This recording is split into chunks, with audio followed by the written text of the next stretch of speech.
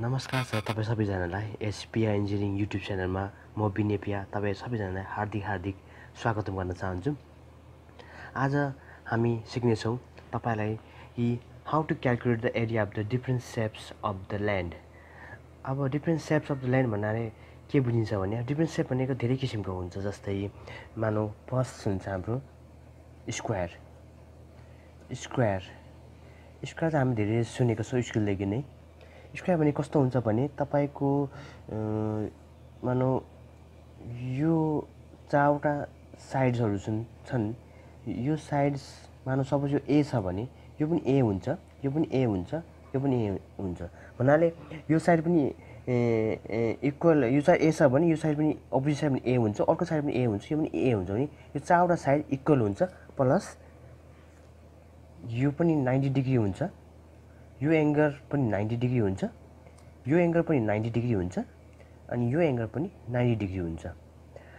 त्यस्तोलाई हामी स्क्वायर भन्छौँ। यसको एरिया को फर्मुला हेर्ने हो भने area is equal to side square हुन्छ। भन्नाले यदि एक्जाम्पलको लागि हाम्रो साइड्स मानौ ए इज इक्वल टु 2 मिटर छ भने यो पनि 2 मिटर हुन्छ, यो पनि 2 मिटर हुन्छ, यो पनि 2 मिटर हुन्छ। Then side is equal to 2 metre को होल स्क्वायर गरे भने 4 मिटर यसको स्क्वायरको एरिया हुनेछ। यसै गरी रेक्टेंगल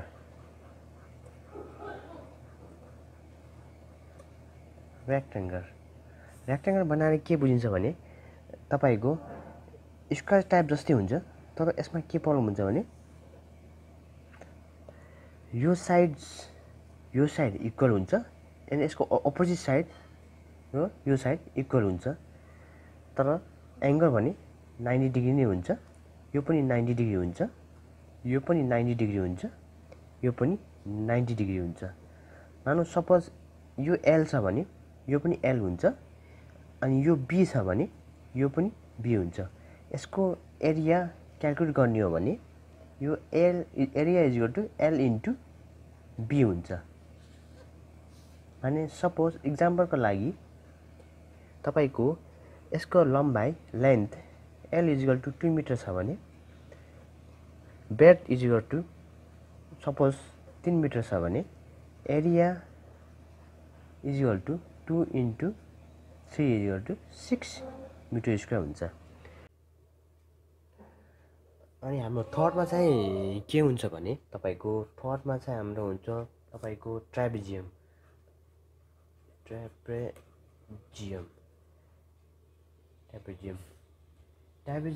को सेप कस्तो हुन्छ भने एउटा यो सेप हुन्छ भने तपाईको ट्रापेजियमको सेप यस्तो हुन्छ।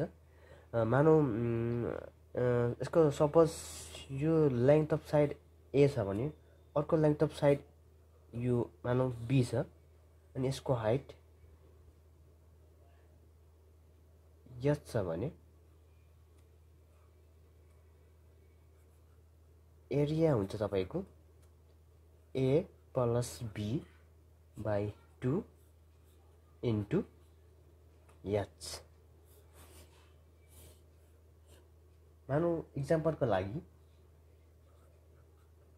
यदि ए इज इक्वल टु 2 मिटर छ भने be is equal to 4 metre छ भने अनि H is equal to height 2 metre छ भने यसको एरिया हुन्छ तपाईको 2 प्लस 4 बाई 2 इन्टु 2 भनेपछि 2 प्लस 6 भयो 2 इन्टु 2 काटियो, टोटल आयो 6 मिटर स्क्वायर हुन्छ। यो चाहिँ हाम्रो ट्रापेजियमको एरिया हो। यसै गरी हाम्रो फोर्थमा हुन्छ तपाईको प्यारालोग्राम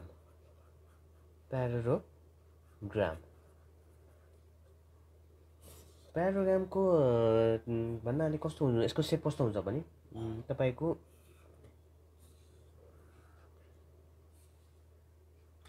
यो साइड चाहिँ यो साइड तपाईको प्यारल हुन्छ, यो साइड प्यारल हुन्छ, अनि यो साइड र यो साइड प्यारल हुन्छ।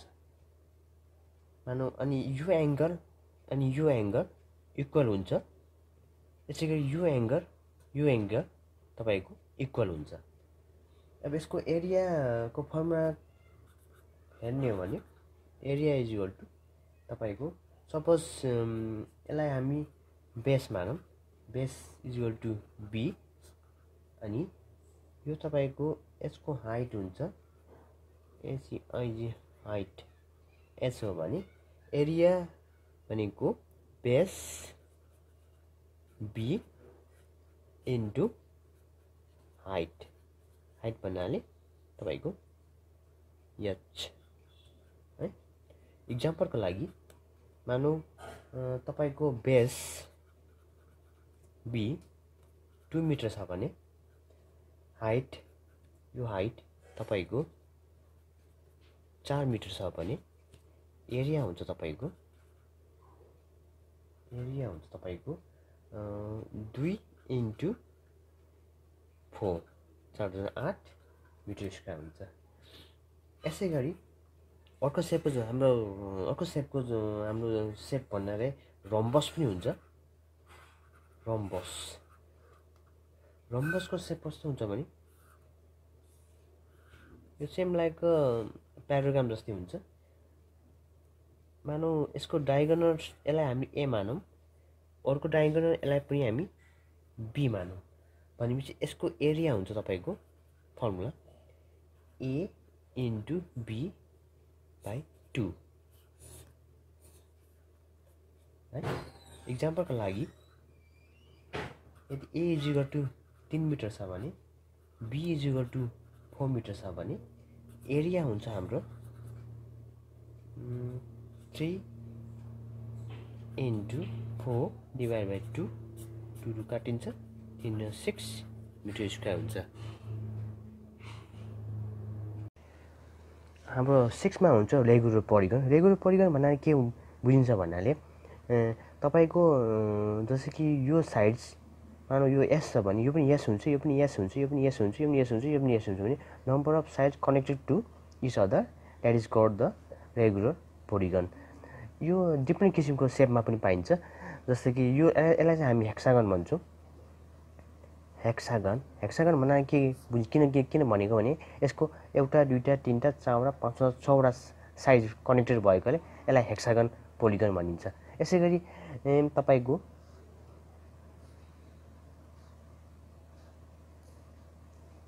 1 2 3 4 5 पाँचवटा साइड कनेक्टेड भएकोले यसलाई हामी पेन्टागन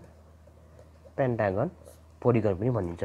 यसको साइड पनि यदि यो एस छ भने यो पनि एस हुन्छ, यो पनि एस हुन्छ, यो पनि एस हुन्छ, यो पनि एस हुन्छ, यो पनि एस हुन्छ, नम्बर अफ साइड इक्वल हुन्छ। त्यस्तोलाई हामीले रेगुलर पोलिगन हुन्छ। पोलिगन भन्नाले हेक्सागन तपाईको पेन्टागन डेरागन नोनागन सबै किसिमको हुन्छ, हामी सबै थाहा छ। यसको एरिया क्यालकुलेट गर्नु अगाडि यसका के टर्म्सहरू हामीलाई याद गर्नुपर्ने हुन्छ। जस्तै कि एन भन्नाले नम्बर अफ साइड्स यो साइड्सलाई नम्बर अफ साइड एन भनेको। यस भनेको length of the sides, length of the sides. Are भनेको रेडियस अफ इन्स्क्राइब सर्कल। भन्दा रेडियस अफ इन्स्क्राइब सर्कल भन्दा के भने यसको मानौ यसको सेन्टर पोइन्ट छ भने यसको सेन्टर पोइन्टबाट हामी एउटा रेडियस तान्यो भने यसलाई नै हामी के भन्छ आर, हामी यसलाई रेडियस भन्छ। इन्स्क्राइब सर्कल भन्ने कस्तो भने यदि हामी भित्री सेन्टर पोइन्टबाट यहाँ सर्कल बनायो भने जुन यो रेडियस आउँछ आर, यसलाई नै हामी रेडियस भन्छ, इन्क्याप सर्कल हुन्छ। यो केसमा पनि के हुन्छ यसको सेन्टर पोइन्ट यो हो भने यसको रेडियस आर छ भने यसभित्र बसेर हामीले कुनै भित्र सर्कल बनाउँछौँ भने यसको साइडलाई कनेक्टेड छोएर जुन हामी सर्कल बनाउँछौँ यसलाई इन्स्क्राइब सर्कल भन्छ, अनि योलाई रेडियस अफ द इन्क्याप सर्कल भन्छ। अनि यसको अब पेरिमिटर भन्नाले को पेरिमिटर निकाल्नुपर्छ पहिला हामीले। पेरिमिटर भनेको P = N × S n भनेको number of sides into s भनेको length of the sides perimeter. त्यसपछि एरिया निकाल्नुपर्छ हामी।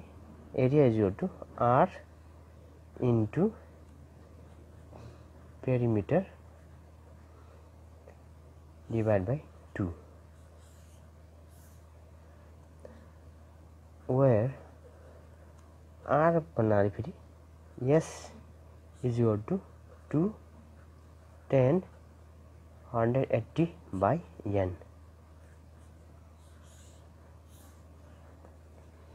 मानौ तपाईको सपोज एक्जाम्पलको लागि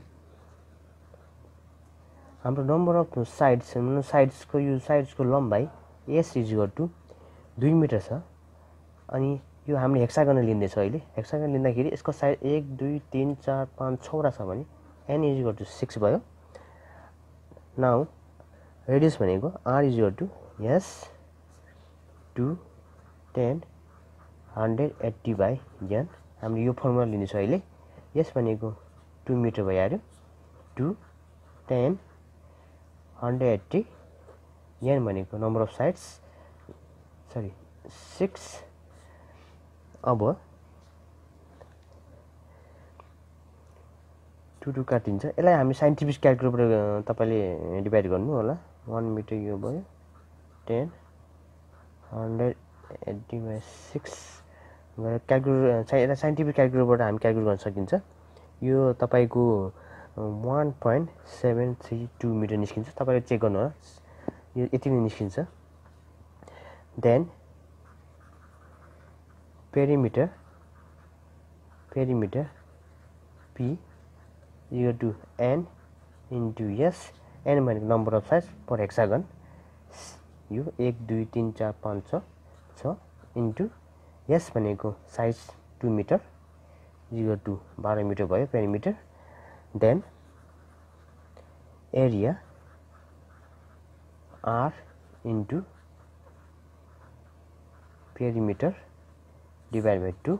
r भनेको हाम्रो रेडियस स्क्वायर सर्कलको रेडियस कहाँ छ हाम्रो 1.722 1.732 into perimeter 12 metre divide by 2 6 आयो तपाईको 10.392 मिटर स्क्वायर एरिया। यसरी हामीले रेगुलर पोलिगनको एरियाहरू निकाल्न सकिन्छ by using this method.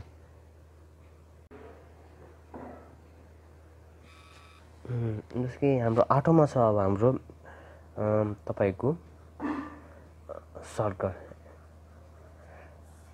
Circle हामी सबैजना थाहा छ। माने यसको सेन्टर पोइन्ट सी यो हो भने यसको रेडियस r एरिया हामी सबै थाहै छ सर्कलको पाई r स्क्वायर हुन्छ। पाई भन्नाले 3.14 यो हामीलाई सधैँ याद गर्नुपर्ने हुन्छ। यो हामीलाई पछि पनि म्याथमेटिकल फर्मुलामा धेरैचोटि यो युज हुन्छ। त्यसले गर्दा पाई इक्वल 3.14 हुन्छ भने सबैले यो याद गर्नु आवश्यक नै छ। मानौ सपोज एक्जाम्पलको लागि यसको रेडियस r 3 मिटर छ भने पाई हामी थाहै छ 3.14 हुन्छ। Then area a is equal to pie r square भयो 3.14 इन्टु 3 को होल स्क्वायर तपाईको आयो 28.26 मिटर स्क्वायर। यसै गरी हाम्रो 9 पोइन्टमा सेक्टर भन्नाले के बुझ्छ भने मानौ हामीलाई यो पुरै सर्कलको हैन हामीलाई यति पार्टको मात्र हाम्रो एरिया निकाल्नु छ भने यो पार्टलाई नै हामी के भन्छौँ भने सेक्टर भन्छौँ। यति पार्टलाई नै हामी के भन्छौँ भने सेक्टर। यति पार्टको एरियाको सेक्टरको फर्मुला निकाल्नको लागि यसको एरियाको फर्मुला यो हुन्छ theta by 360 into pie r square. Theta भन्नाले के बुझ्छ भनेपछि मानौ मैले यो सेक्टरलाई उठाएर यहाँ ल्याए भने यो जुन एंगल छ यसलाई नै थीटा भन्छ अनि यो सेन्टर पोइन्ट यो भइहाल्यो सेन्टर पोइन्ट सी मानौं सी यसको रेडियस आर यो भयो आर रेडियस भयो देन एक्जाम्पलको लागि यसको are is equal to 3 metre छ भने पाईको भेल्यु हामीलाई थाहा छ 3.14 then area is equal to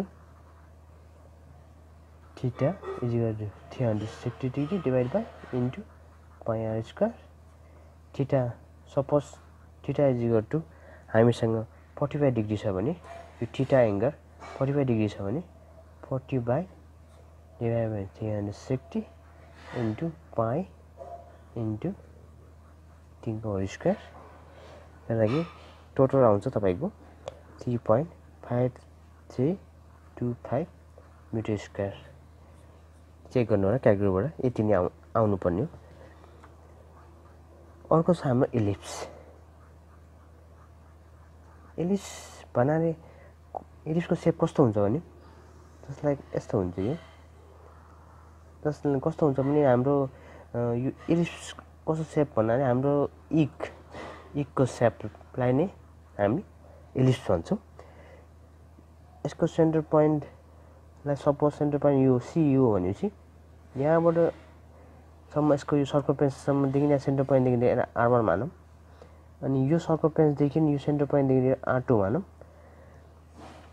भने देन यसको एरिया हुन्छ पाई into r1 into r2 r1 भन्नाले मेजर एक्सिस रेडियस r2 भन्नाले माइनर एक्सिस रेडियस एक्जाम्पलको लागि r1 इज इक्वल टु मानौ 3 मिटर छ भने r2 is equal to 2 metre छ भने एरिया हुन्छ तपाईको 3.14 इन्टु 2 इन्टु 3 टोटल आयो क्याल्कुलेट गर्नु होला यसरी नै हामीले यो मलाई थाहा भएन यति नै यसरी यो तरिकाबाट हामीले इलिप्सको शेप भएको जग्गाको एरिया निकाल्न सकिन्छ